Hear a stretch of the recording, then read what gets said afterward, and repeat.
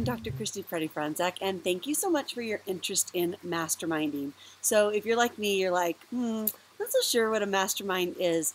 Originally, when I first heard it, I thought, is it a bunch of smart people getting together? Because I'm not so sure I want to be around a bunch of smart people. I mean, I want to be, but how will that make me feel, right? So several years ago, I joined my first mastermind and found out that, yes, indeed, it was surrounding myself with a lot of smart people.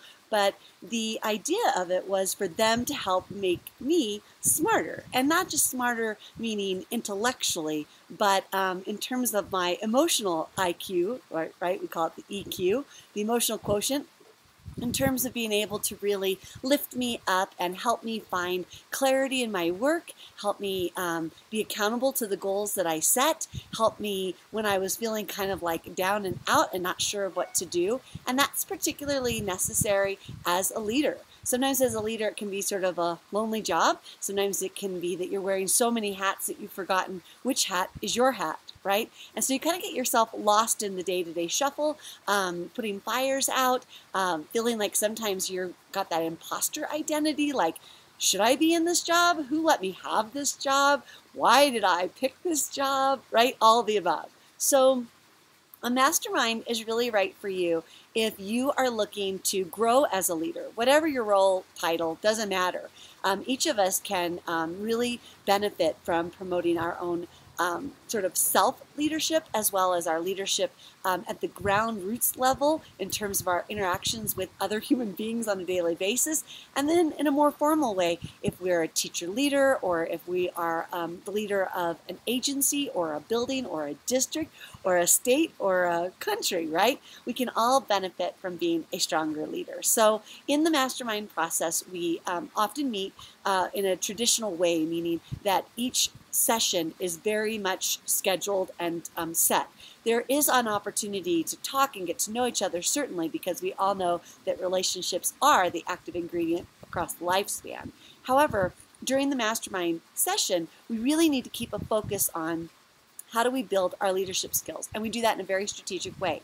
And so my job is to facilitate that process, keep time, keep everyone kind of grounded, keep the momentum going, as well as a bit of accountability in between the sessions. So each session lasts 2 hours. There are normally 6 of them across your mastermind cohort. So every 2 weeks or so, we gather together, video conferencing using Zoom, and we always start off with a moment to say hello to each other and do some contemplative reflection, and then we get straight to business. So each week someone is, or actually 2 members of our cohort are in what we call the hot seat or the spotlight, and they have up to 40 minutes of dedicated attention on their goals, on their questions, on their challenges, and other members of the cohort really center around them to lift them up, to help them strategize, to help them seek answers that they kind of know but have gotten lost again from putting all the fires out on a day-to-day basis.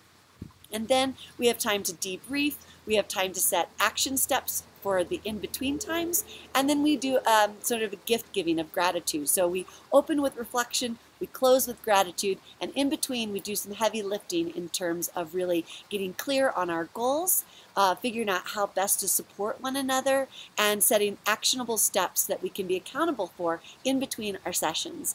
And so I hope that gives you a little bit of an idea of what it would look like.